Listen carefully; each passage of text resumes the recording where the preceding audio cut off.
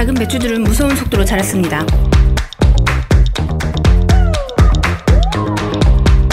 이 범상치 않은 배추들은 10층 테라스에 사는 녀석들입니다.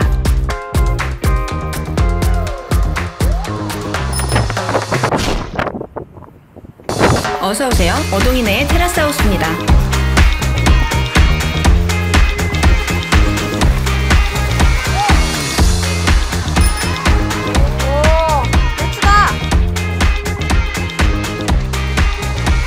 때 아닌 도시농부가 되었던 이야기, 배추 프로젝트를 시작하겠습니다.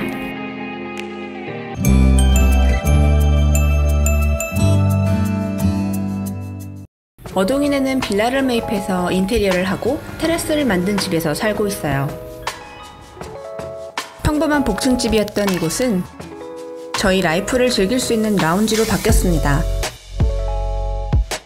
기존에 밋밋하고 차가웠던 테라스는 따뜻한 나무 데크가 어울리는 테라스가 되어 충분한 뷰를 즐길 수 있도록 완성되었습니다. 이렇게 이 집은 새로운 가치가 생기게 되었죠. 이 집에서의 생활이 너무나 만족스러워서 한 가지 장기 프로젝트를 도전해보기로 합니다.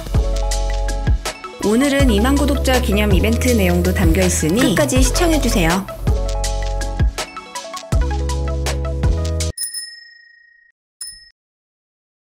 귀여워. 텃밭 생겼어. 너무 좋아. 땅콩 너무 귀여운 거 아니야?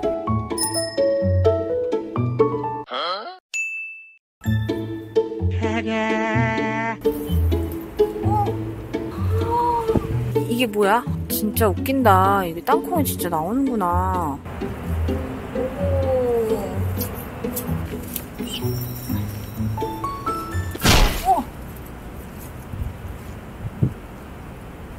뭐야? 왜 이렇게 많아? 징그러 죽겠어.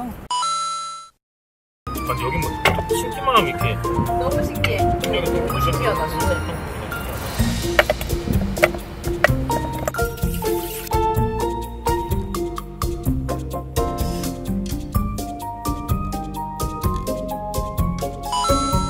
땅콩은 시작일 뿐이었습니다. 덜덜덜.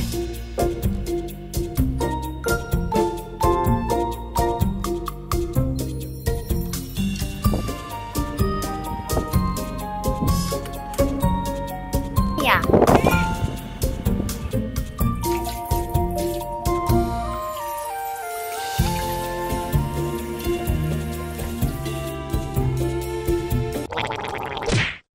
빠르게 가겠습니다.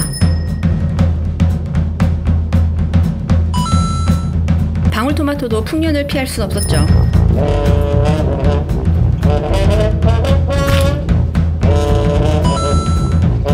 방토는 먹어도 줄지 않았어요. 물론 이 녀석도 홈메이드죠. 아니 이게 뭐야? 무슨 호박이 이만해? 미쳤나봐. 인기 호박이 원래는 이만큼 자란다는 사실도 처음 알았어요. 밥 반찬 땡큐.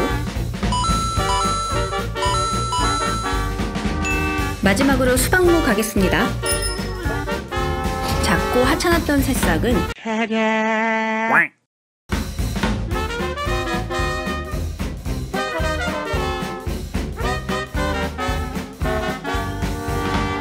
오 신기해. 짧아? 무엇이든지 심으면 확대해버리는 텃밭 덕분에 이래서 수박인가봐. 그러게. 저희는 새로운 도전을 꿈꾸게 됩니다. 생각보다 잘 자라주었던 텃밭 덕분에 새로운 도전을 하게 되었어요. 데크 한 켠을 뚫어서 밭을 만들고 배추를 키워서 김장까지 담그는 모험을 해보기로 해요. 어동이네 테라스 하우스를 만들어준 친구에게 부탁해서 뚝딱 텃밭을 뚫었습니다. 흙은 네이버에서 구매했어요. 새 흙을 사다 가득 태우고 애지중지 싹을 틔운 녀석들이 잘 커주기를 바랬습니다. 조그맣고 귀엽다. 이 새싹들은 특별한 녀석들이에요. 자취하며 오탁방에서 농사하는 친구가 씨앗부터 키웠거든요. 태평댁은 배추 씨앗을 하나하나 정성스럽게 심었고 이 미래의 김장 꿈나무들은 애틋하고 귀엽게 자라났습니다. 태평댁의 사랑을 듬뿍 받고 큰 미래의 김장김치들은 그렇게 어동이네로 분양을 오게 됩니다. 처음 이 빌라로 이사를 올 때만 해도 도심 한복판에서 테라스에 배추를 심게 될 줄은 꿈에도 몰랐어요. 분명히 테라스가 주는 큰 기쁨이 있는 것 같아요. 완전 졸기다. 진짜.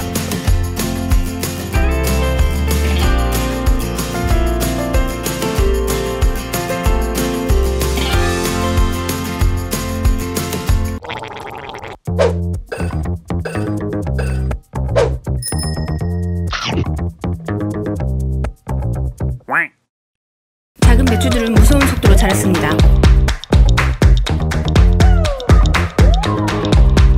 그만 클 법도 한데 배추의 정체성도 의심했습니다. 매일 아침 배추밭으로 출근하는 재미가 생겼어요.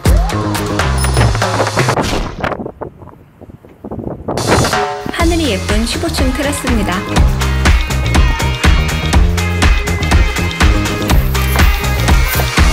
이렇게 양옆으로 자랄 거니까. 그렇게 크게 자란다고? 진짜 이해가 안 되네. 그때만 해도 몰랐던 황금킹배추의 위험.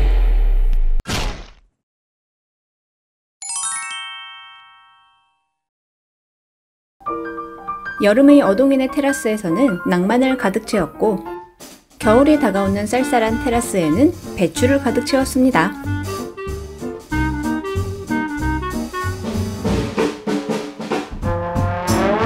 아우.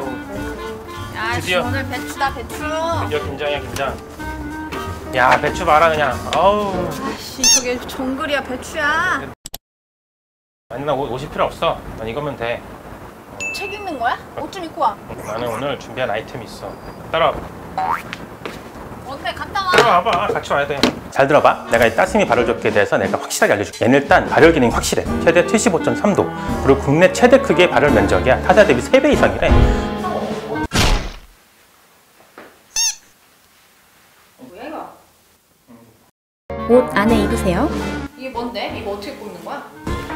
사용 시간이 정말 한 번 충전으로 9시간을 쓸 수 있대.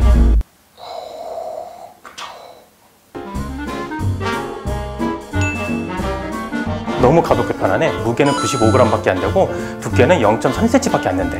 그리고 무엇보다 얘는 손세탁도 가능하다. 너무 완벽한 우리의 김장 아이템 아니야?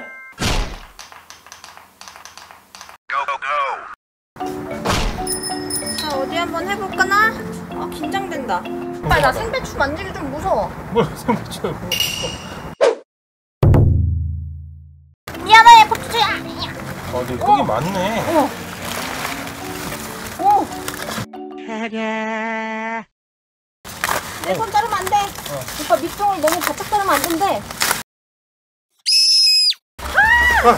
그래, 깜짝이야. 오, 배추다. 이야, 배추가 저렇게 다 태어나다니. 하나, 둘,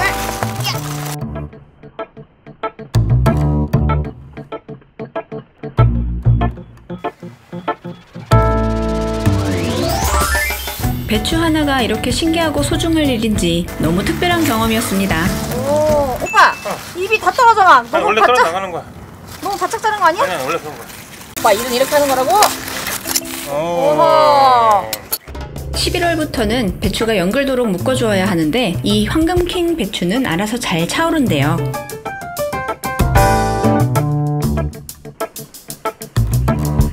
한 놈씩 깔끔하게 처치했습니다. 그 조그만 게 이렇게 자라다니 너무 신기하다. 배추들이 생명을 다했습니다.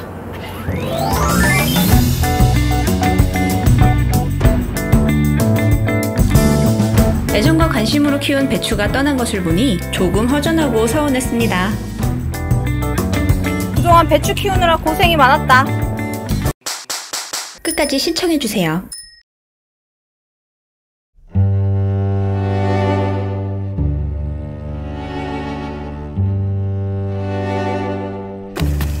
아이고, 이거 너무 소중해서. 립중을 자르면 알아서 떨어 나갈 거야. 아, 알았어. 오빠, 이거 배추님 보여? 겁나 크다. 이렇게 클 일이야?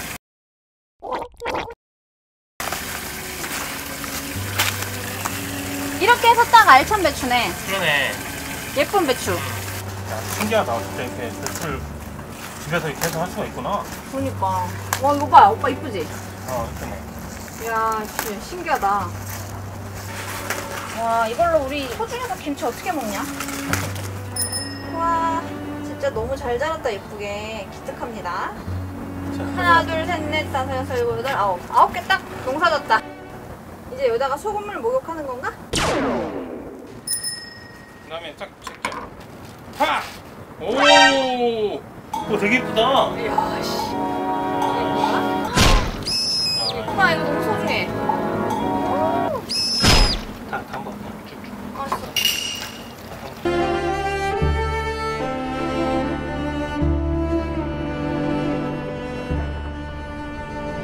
너희는 귀찮긴 했지만 좋은 배추였어.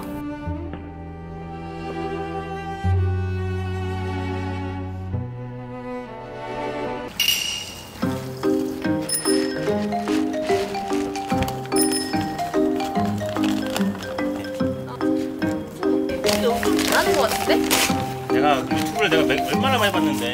공부가 사리가 좀 아니. 소금을 이렇게 많이 했었단 말이야? 그렇다니까. 추운 게 아니라 뜨거. 온도를 좀 내려. 되게 너무 뜨거워. 화재 위험 없는 안전한 발열조끼 따스미. 아버지 따스미 사주세요. 꺼져라.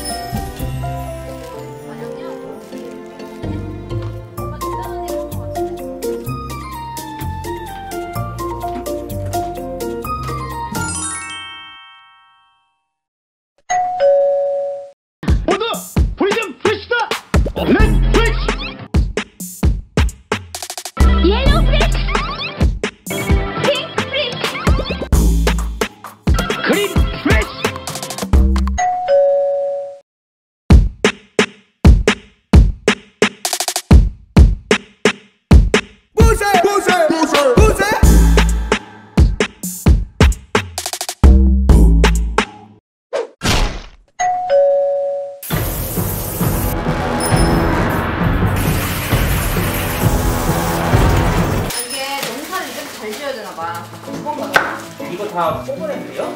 이거 뽑은 애들. 잘 컸네. 그치?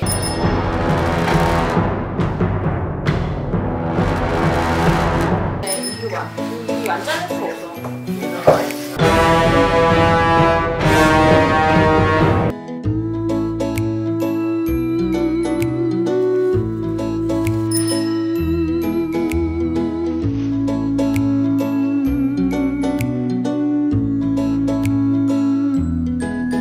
오늘 저녁에 파티를 신랄하게 해야 되겠는데? 노동을 했으니 맛있게 먹어야지.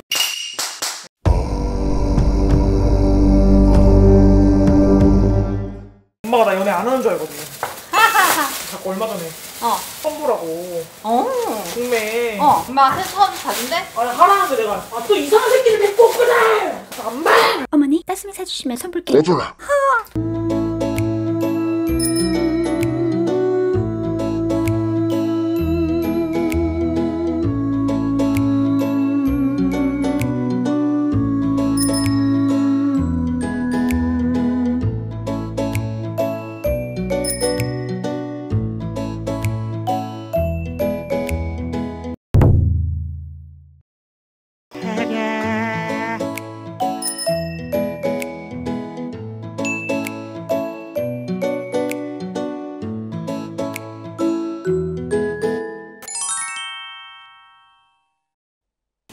또 하나씩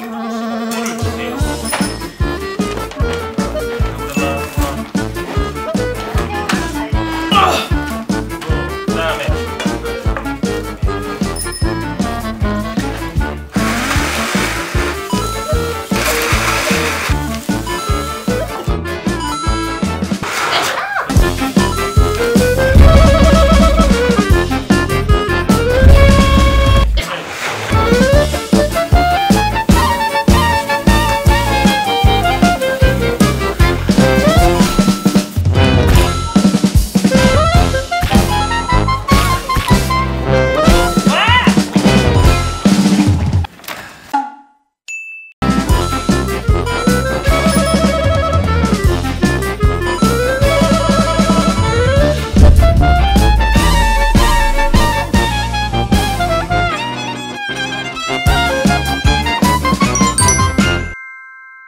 그런데 말입니다.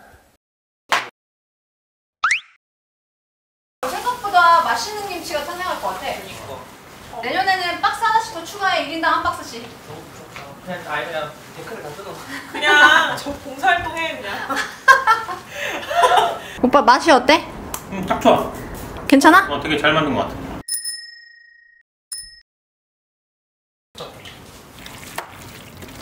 진짜 제법.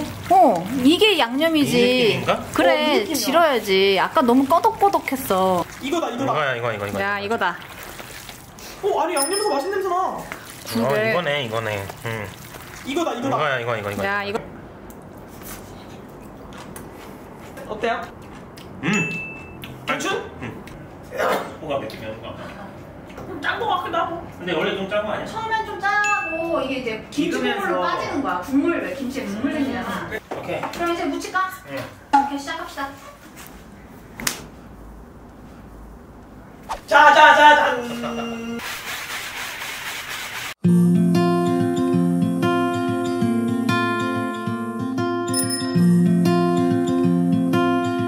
우리 김치인데 인기모는 짜다 좀 이제 이건 우리 김치고 저건 얘네 김치야? 너의 김치. 자, 양념 좀 펴주십시오. 이제 시작해봅시다. 뻑뻑. 김장 재료를 진짜 만들었네? 그러니까 어떻게 또 이 모씨가 이렇게 잘 자랐어. 어떻게 이렇게 축 하던데? 큰일 했어. 붙여봤어? 나 김치 잘하는데. 이렇게. 어떻게 해요? 짠짠짠한데 두꺼운 줄기 위주로 묻힌다고 생각하고 많이 잡고 발라. 그냥 골고루 그냥 바르면. 그리고 이파리 쪽에 건더기가 너무 많이 올라갔으면 좀 짜대. 아니 잘 자는 김치를 다 그러게 얻어먹기만 해봤네. 야, 이거 얼마나 뜻깊은 김치여. 이렇게 소중해서 감싸. 먹게. 직접 태워가지고.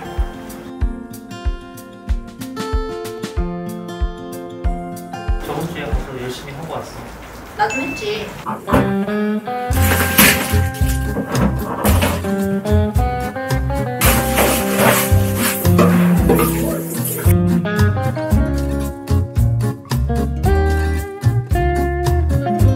이게 생각보다 배추가 짭짤해도 간이 나중에 빠지더라고. 그래?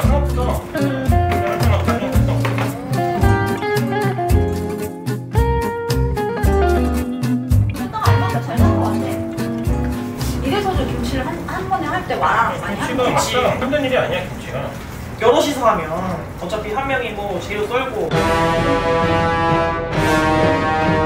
약간 좀 쌀쌀하지 않아? 나 콧물 나와. 난 좀 등이 서려. 너는 아이템이 없으니까 그런 거야. 뭐 우리만 지금 따신 거 아니야? 나는 더워 지금. 오늘 아니 손님들을 일을 시켜놓고 뭐 작은 아들만 따뜻하게 하고 그러면 나는 그러면 지금 콧물이 나게 지금 야, 너- 커서 있고. 책가방 아니야? 너희 첨단 거 알아? 와 지져지는 게 그냥 마사지 페이지. 등이 확 펴지네 그냥. 어이씨. 이 편을 뜨니까 이거 한번 입어봐. 그러니까 사람이 등이 따뜻해야 이게 되더라고. 뭐야 이거 고정대기가 늦었어? 나한테 너무 작은 거 아니야? 이게 뭐야 열선이 있어? 아니 그러니 열선이 이게 봐봐 이게 근데 이거 빨래도 돼? 손가락도 되고. 좋은 포인트야. 이게 약간 좀 찐따 같아 보일 수 있잖아. 근데 얘는 되게 나름 덜 찐따 같이.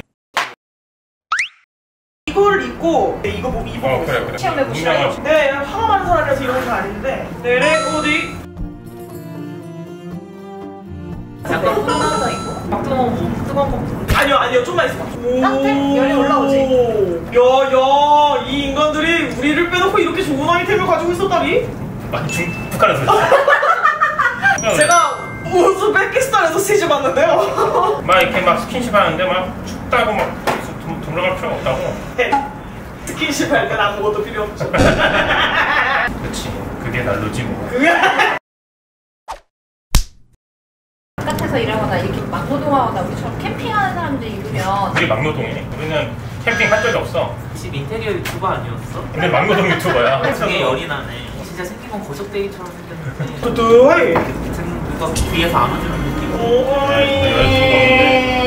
이상한 소리만 하네 진짜 열받게. 나 이따가 이거 잘 때 한번 깔고 자보려고.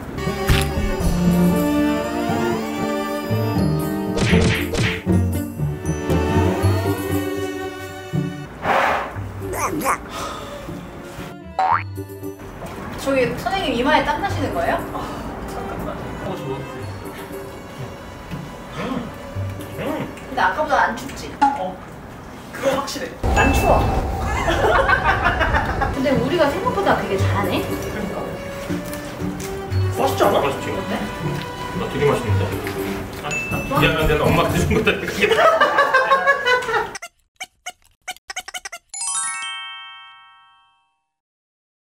나 지금 다라이도 배추도 지금 다 거의 씻어놨어 지금. 이거 보라고 다라이. 그러니까. 다라이 다 씻어놨다고. 딱 좋다 소. 야, 끝내. 야, 진짜 딱 맞췄다 진짜. 하나는 이쪽에 이렇게 놨으면 하나는 지그재그. 이게 되면 국물이 다 쏟아져 내려와서 이게 넓은 입을 바닥으로. 무 해야 돼, 무. 무는 하얀 채로 살짝 이렇게 꽂아 넣는 거야.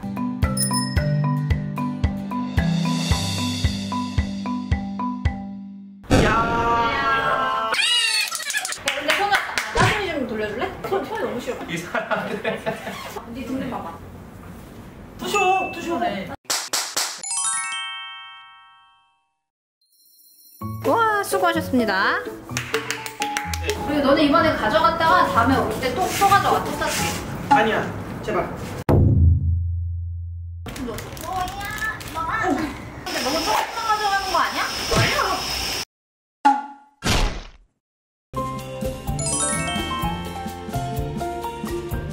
어동이네와 친구들이 함께 만든 김치를 저희만 먹기 아까워서 우리 갓독자님들하고 함께 나눠 먹을까 합니다.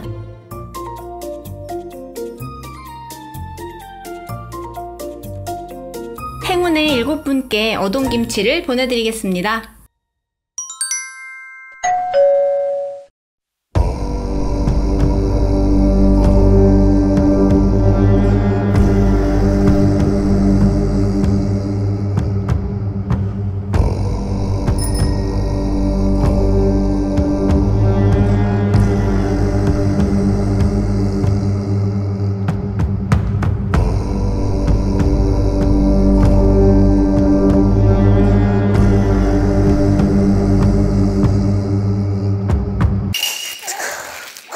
그놈의 표정이 아닌데?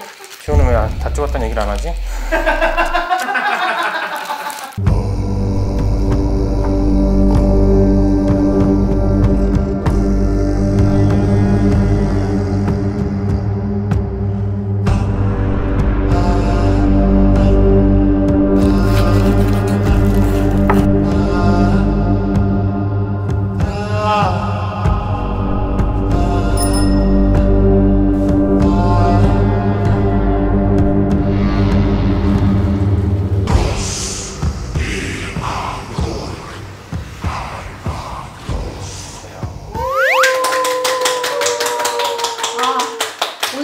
결실이다. 우리의 결과물이다.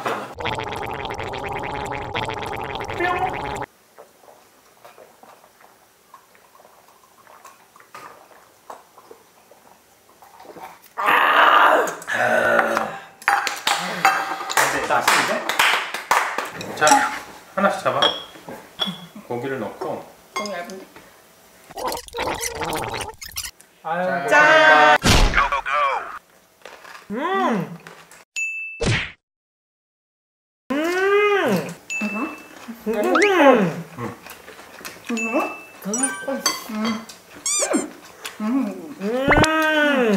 어때? 아, 그러네. 맛있냐? 우리 김장 좀 할래? 아니, 막걸리 한 잔 더 하자. 실장네. 두 번째 잔. 나 맛을 좀 음미하고 싶은데. 빨리.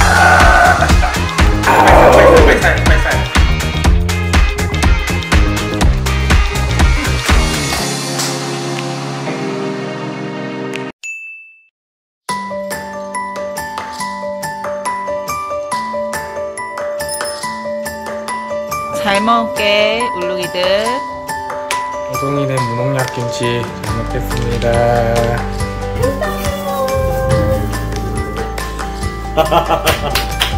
고마워. 잘 먹을게.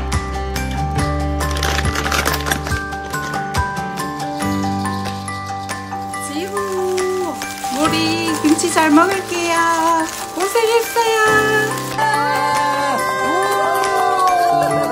잘 먹을게. 감사합니다.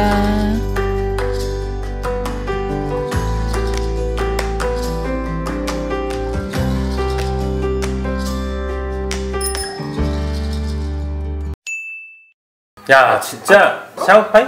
중국 새끼들이 이걸 김치라고 하는 거 너무 웃기지 않아?